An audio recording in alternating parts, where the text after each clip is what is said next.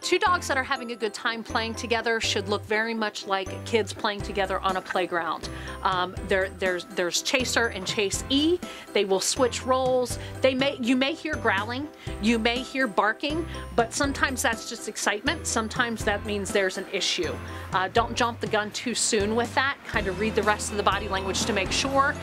When the situation is very tense, much like a boxing match, and they're kind of slowly moving back and forth, back and forth, back and forth, that means generally bad things are going to happen.